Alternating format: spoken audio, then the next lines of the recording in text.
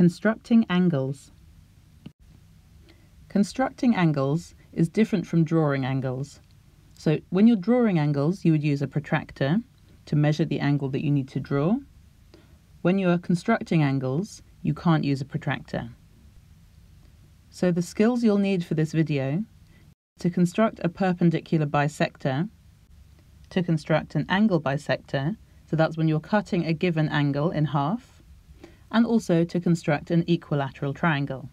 So that's a triangle with all three sides equal and all three angles equal.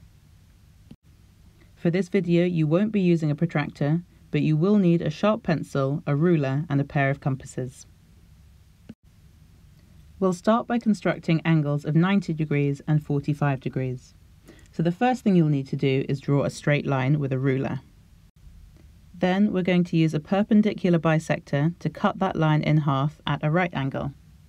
So start by opening your compasses to more than half the length of the line, and draw an arc starting on one side of the line, and then draw another arc starting on the other side of the line without changing the width of your compass.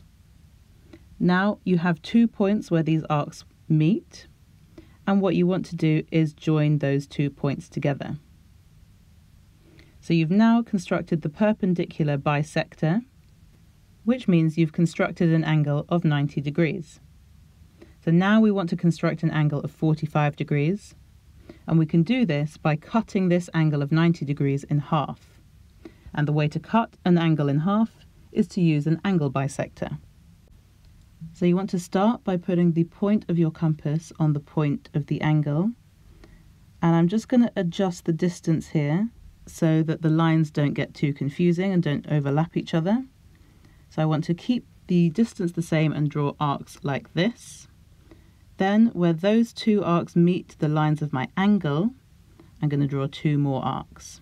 And I want to keep the distance the same the entire time. So you can see here, I'm just checking that that distance is still the same. But I'm drawing an arc from this point and this point. Now where those 2 arcs meet, I join that to the original point of my angle. So I have now cut the angle of 90 degrees in half and constructed an angle of 45 degrees. So it's really important in a construction like this that you can keep track of which construction lines you need to use at different times. So to recap, when we were constructing the angle of 45 degrees, we started out by just looking at this angle of 90 degrees, and then putting the compass here to create these 2 arcs. And then we needed to put the compass at this point and this point to create these 2 arcs. And then where those arcs met, that's the point that we join to here to make our angle.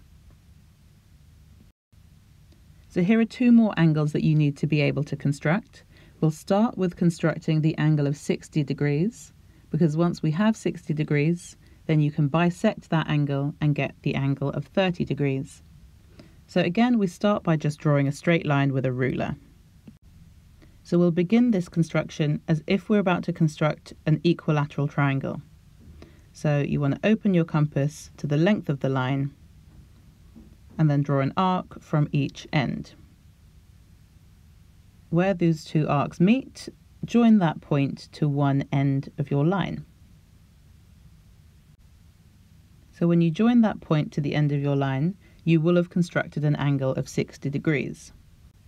And this is because we're using the fact that this would make an equilateral triangle, and each angle in an equilateral triangle is equal to 60 degrees. So now that we've got our angle of 60, we can use an angle bisector to cut it in half and make 2 angles of 30 degrees. So start with the point of your compass on the point of the angle, and we're going to draw 2 arcs like this. And remember not to adjust the distance of your pencil at any point. Then using those 2 points where your arcs meet your lines, draw 2 more arcs, and then where those arcs meet, connect that point to this point here. So now what you have is 2 angles of 30 degrees, making a larger angle of 60 degrees.